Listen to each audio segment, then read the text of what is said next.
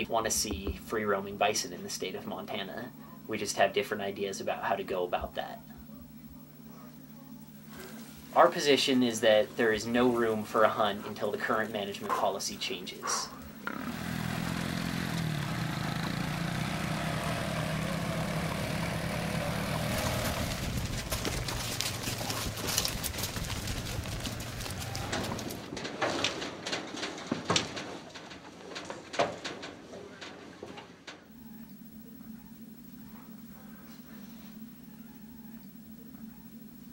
The Greater Yellowstone Coalition has been working for over a decade to return bison to a migrating wildlife species in the Greater Yellowstone ecosystem.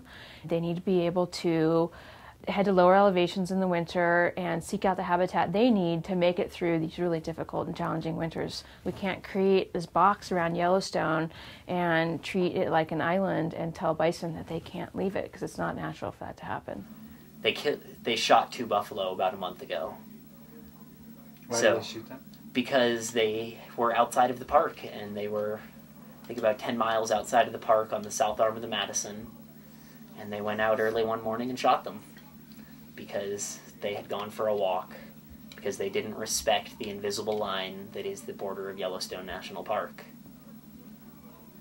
And do they think that they had brucellosis or something like that? No, it's just part of the management plan that any buffalo that were in the area they were in at that time could be shot because there are cows out there. Right. Even though they were bull buffalo and posed absolutely no transmission risk of brucellosis. There is no way it's possible. Out of concern over the disease of brucellosis, the management plan has been very restrictive for how bison can leave the park and under what conditions. Brucellosis is an ancient disease. An ancient disease of animals with hooves like cattle and buffalo and pigs and goats and sheep, but also infectious to people. Really infectious to people. About 10 organisms, maybe even fewer than 10 organisms, can cause infection for life in people. In people, it's called undulant fever. That's the ancient name. Because it causes recurring sweats and fever and chills. And once people get it, they pretty well have it for life. And so they'll wake up with a soaked bed and then just bone-shaking chills and then back to fever again. Smaller numbers of people get different kinds of infections. They can get pneumonia. They can get infection of reproductive organs, like infection of the testicles, which is pretty uncomfortable, I've heard. Even heart infections, myocarditis, and that'll kill about 2 to 5% of people that are affected with brucellosis. In the old days, the way most people got infected with brucellosis was drinking unpasteurized milk or unpasteurized dairy products. So the reason that we have pasteurized milk, I mean, why is it that the United States always pasteurizes milk? Well, it was for brucellosis. See, but we've kind of forgotten that. We've forgotten the human health aspect of it. And we think it's all kind of a rancher deal. Now, in livestock or bison, the only signs you see are abortion. It activates in pregnancy, and toward the tail end of a pregnancy, it'll cause abortion of the fetus. So they started a national brucellosis eradication program. The actual date on that start was about 1934.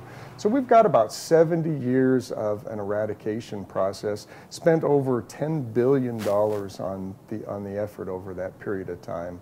And we've gone from maybe 150,000 infected ranches in the 40s down to less than 10 affected ranches, and then 1 population of bison.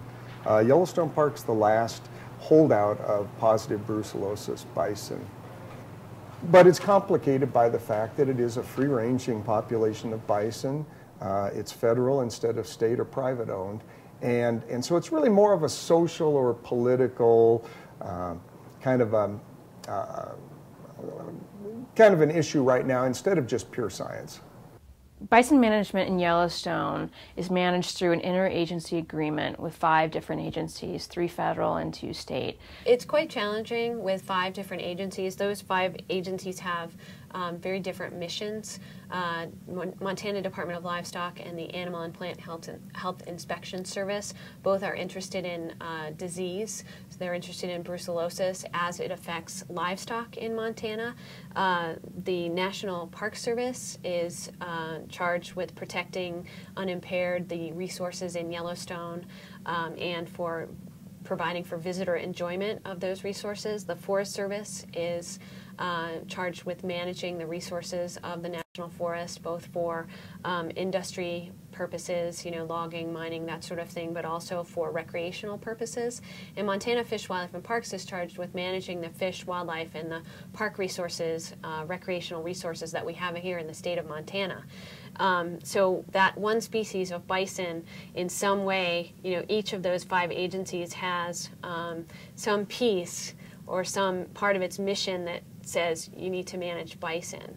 And those missions, in some ways, are incongruous. The management has been incredibly heavy-handed in that bison are exposed to hazing by individuals on horseback or snowmobiles or even helicopters.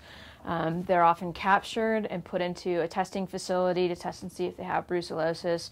Many of the bison are sent to slaughter, and this is all because bison aren't giving any room to roam outside of the park. We know that we could get rid of brucellosis in bison by test and slaughter.